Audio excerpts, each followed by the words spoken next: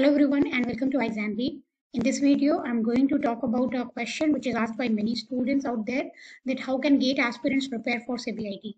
So I am not making this video very long. This is very short and to the point video where I'm going to compare the GATE aspirant roadmap to SEBI. While I'll be taking GATE in one hand and SEBI in other hand, and what are the common things are there and how you can get benefit if you're preparing for GATE, and what all points you need to take in mind that will be different for SEBI and how you will prepare for that. So basically, let's start with the comparison, and this is the only slide that I'm going to show you right now, and I'm going to talk on this slide a lot. So basically what we are trying to do, we as a student, you all, we have GATE exam as the toughest exam for the technical part, be it be any engineering stream. So when you say that the difficulty level of GATE or CBIT, which one is tough? So GATE is definitely more tougher because it is more on the technical side, and CBIT is also technical exam, but it is kind of managerial also, so it is not that tough. GATE, if you say it is lying at 100, so CBIT is lying around 60. That is the comparison of the difficulty level of this GATE and the CBIT. Now, GATE exam happen usually in the February month, so now it is over. All those people who are going to take admission either in MTech programs or are not joining any full-time jobs, if their goal is of PSU and if they are not joining them, then they can also refer the SEBI as a very great opportunity. And people who are joining PSU, definitely, if they want to try, they can try, but I don't feel any point in trying if you are already selected in a good PSU, because when it comes to CSIT and you want PSU, you need at least a very good rank, at least minimum under 50. So once you have a very good rank like that, you don't need to do anything else. If you are having other than this any option, I will say SEBI is very good option for you to try. Now, who all should prepare? So basically, people who are preparing for GATE exam, now you have entire year for your GATE preparation only. But if you prepare with the GATE for SEBI, it can give you early results, because the path of a syllabus is almost similar, and the only difference is the way how the exam is being conducted. Also the pattern, so you need to understand the pattern. You need to understand the need of the exam. Also, you need to practice a lot of mocks so that you are good to go with the concepts as well as the pattern.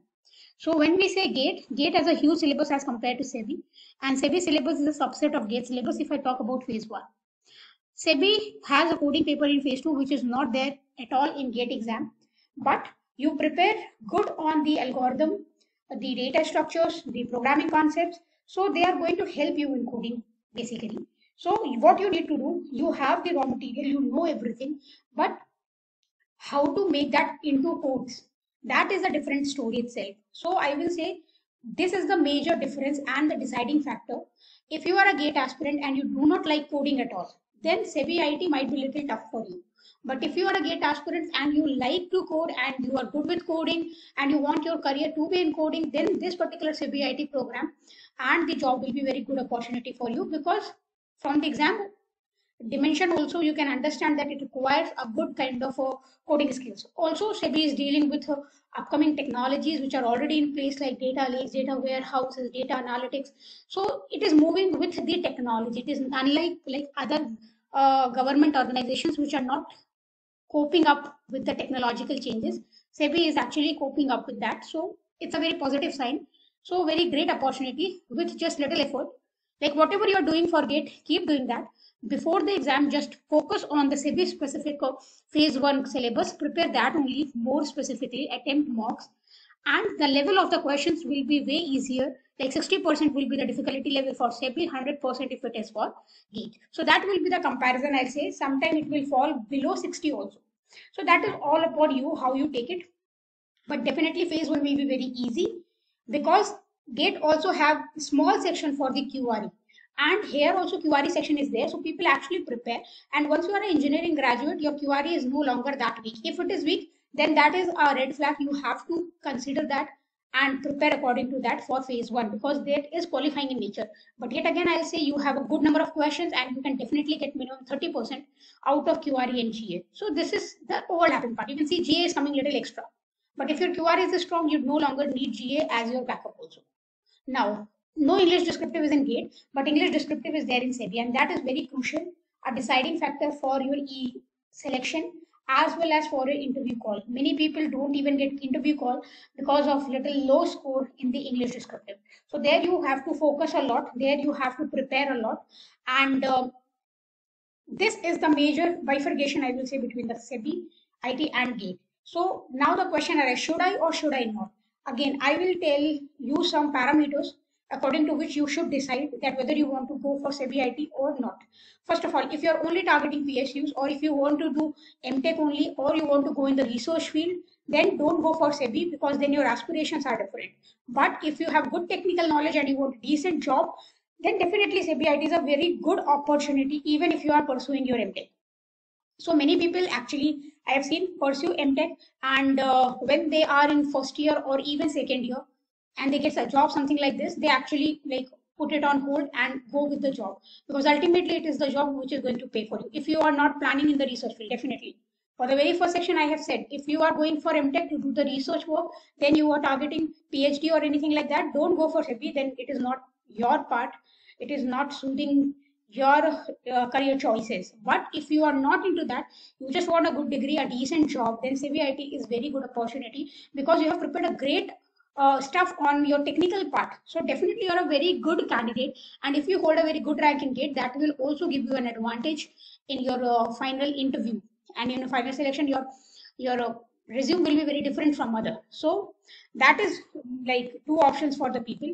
Now the third option come for all the people who are in fourth year and are preparing for GATE, and maybe this time they didn't had any much luck and they are not doing that great. So I will say you can join if you have something in your hand, and prepare for CBIT like parallelly. It's completely your personal choice. Otherwise, I'll say definitely you should give it a try for CBIT. What if this year you didn't make it, but you will have a good experience, you will get to know where you're standing, and the next year you will be very good to go for the final exam. So definitely, if you are going for government exams, you have to give at least a year for the preparations. If you are preparing beforehand, then all those preparation will club together and help you for the SEBI exam.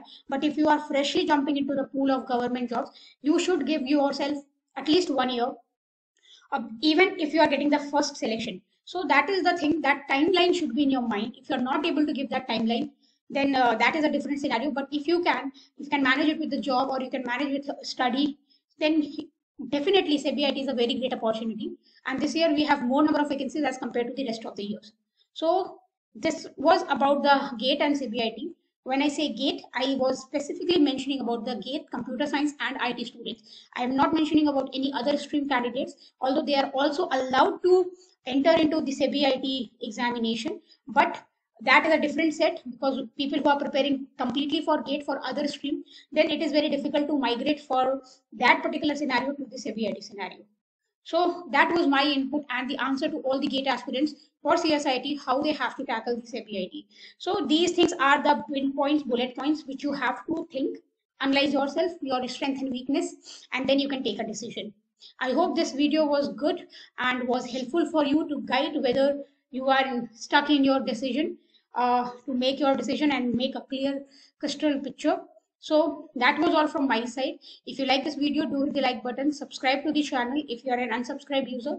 To get the regular updates from our side, hit the bell icon, so that you never miss any video when we bring such kind of technical as well as non-technical videos. You will get it as a notification from the YouTube, and you will never miss on any important video for your stuff. You can prepare 50% faster with iExamB by checking out our course that you can check from www.iexamb.com.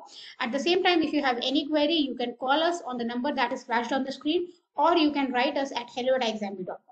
So that was all from my side. See you in the next video. Till then, keep practicing and stay updated.